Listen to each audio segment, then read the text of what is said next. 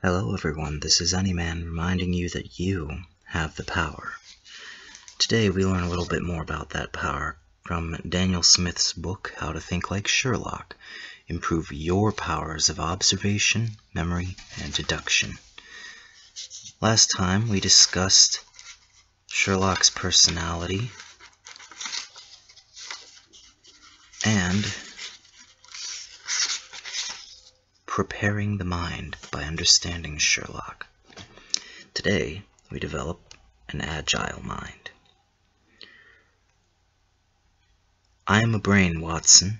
The rest of me is a mere appendix from the adventure of the Mazarin stone. While Holmes's personality and motivations are endlessly interesting enigmas, were it not for his remarkable intellectual capacity, you would not be here reading about him. There are plenty of interesting characters in life and literature, but very few able to solve an apparently unsolvable riddle like the great detective. Alas, few of us can ever hope to match Holmes in the bulging brains department. That need not be a source of shame, though, for has there ever been a more penetrating intellect in literature than Holmes? You have brought detection as near an exact science as it ever will be brought in this world, Watson told him in A Study in Scarlet, a piece of flattery that had even Holmes flushed up with pleasure.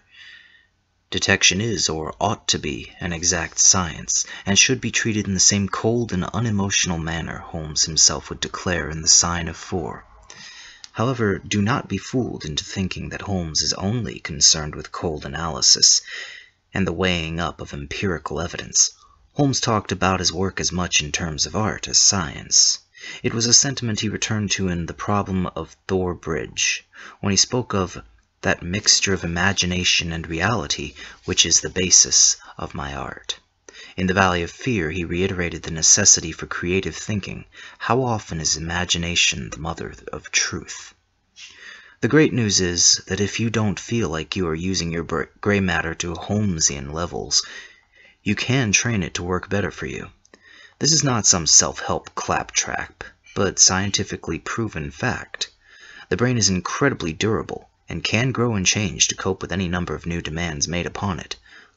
You just have to make sure you get it into shape to meet new challenges. Do you want proof? How about London's registered taxicab drivers?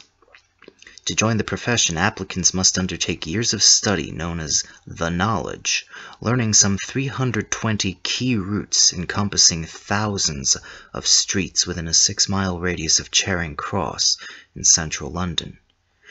Research students of the knowledge have typically shown an increase in the volume of the hippocampus, a part of the brain integral to memory. The most famous winner of the television quiz was the 1980 champion Fred Husego, a cabbie who kept up his license even after becoming a media celebrity. No wonder Holmes was accustomed to seeking out handsome cab drivers as fonts of information in so many of his cases. Warming up. Regularly exercising your brain by playing mental games and doing quizzes has been shown to offer defense against dementia in older people. But you are never too young to get into the habit. Here is a mixture of word and number games. Quiz 1. Letter Scramble. Can you rearrange the letters to spell 4 Holmes-related words? Each letter should be used exactly once in the resulting set. There are 2 words to find on this page and 2 on page 28. We are on page 27. Starting with the topmost letter and working our way around in a clockwise fashion, we see S, S, L, C, K, R, H, T, L, E, M, O, D, H, O, O, S, A, R, N, W, E. On page 28, again, working our way from the top around in a clockwise fashion, we find A, G, S, D, Y, O, Y, I, L, R, S, G, F, A, I, C, T, M, S, G, N, N, A, N,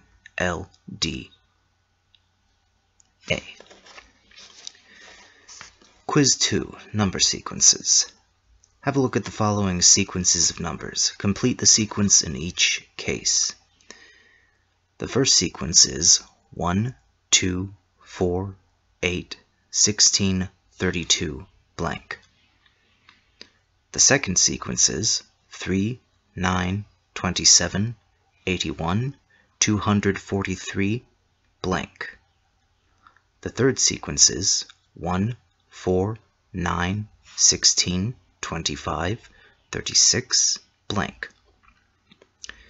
The fourth sequence is 2, 3, 5, 7, 11, 13, blank. The fifth sequence is 12, 33, 14, 30, 16, 27, 18, 24, 20, 21, blank. The sixth sequence is 1, 2, 3, 5, 8, 13, 21, 34, 55, blank. The seventh sequence is 42,339, 648, 192, 18, blank. Quiz 3, word ladders. Here are a couple of word ladders. Starting with the word at the top of each ladder, can you change a single letter at a time to create a new word on each rung and arrive at the word at the foot of the ladder? Number 1 has the word cat. There are 4 spaces down, and the last word is kid.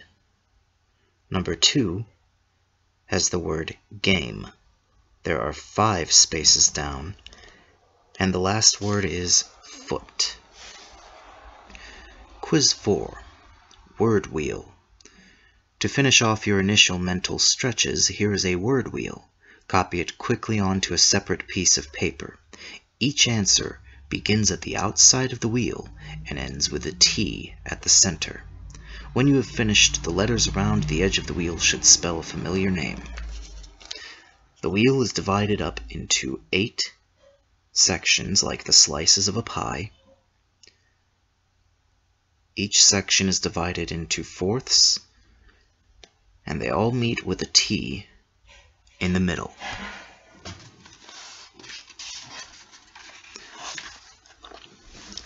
One.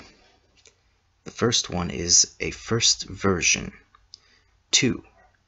The second one is Sunday lunch. 3. The third one is a popular card game. 4. The fourth one is the head of a monastery. 5. The fifth one is a characteristic. 6. The sixth one is an animal once prized for its fur. 7. The seventh one is not discreet. 8. The eighth one is as dark as... Finish the sentence. Remember that they are all 5 letters long, and they all have a T at the end, which is the middle of the word wheel. This has been the third section and a series of brain training games from the book How to Think Like Sherlock, Improve Your Powers of Observation, Memory, and Deduction by Daniel Smith. And without going into any advertisements, Lumosity.com is a good resource for other brain training games. You will find other resources listed below. This is Anyman reminding you that you have the power. Use it wisely and use it well.